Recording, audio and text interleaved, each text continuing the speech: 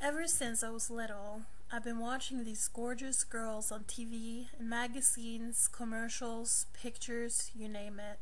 What did they all have in common? They were all skinny, shiny, full of makeup with glossy hair.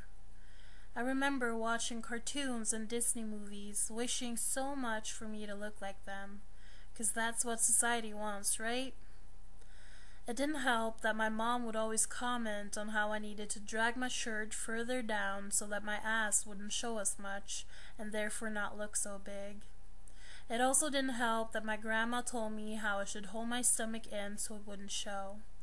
And don't forget the constant reminder from my dad on how I was bigger than him and how my ass was so big.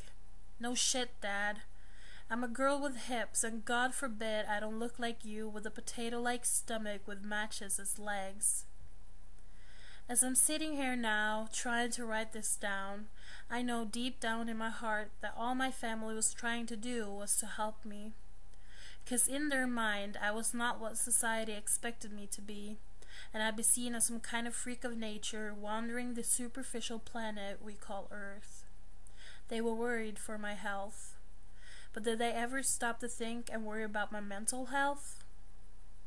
There's a saying written by M. Genis that goes like this: "What you think about me, how you treat me, how you look at me, what you do to me, that's how I become." I live by this when I work with kids. We as grown-ups are role models. What we say, do, and act is what the kids learn to do and think about themselves and others. Anyway, sidetracking. So there I was, a 15-year-old girl, wearing baggy clothes, not showing anything more than what I absolutely had to. God forbid anyone should have to look at my fat. After all, society tells us we're disgusting. Living in a world that no matter what you do as a fat person, you're still an outcast, a freak. Where your classmates ask you sarcastically why you were wearing so much clothes.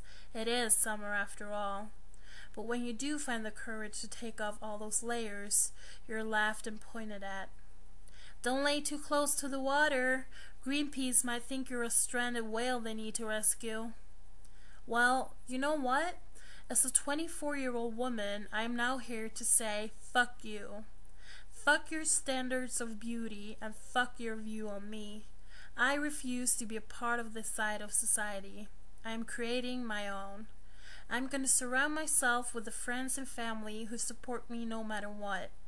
I'm going to be a part of communities that has a positive impact on people and promote self-acceptance, no matter what you may like to do, look like, or fuck. I'm going to be myself 100%, and there's nothing you or anyone else can do about it. Join me, unless you're an ignorant douchebag who wastes your time picking on others just because you're so fucking insecure about yourself. Grow up and smell the fresh air, son. Fuck hate.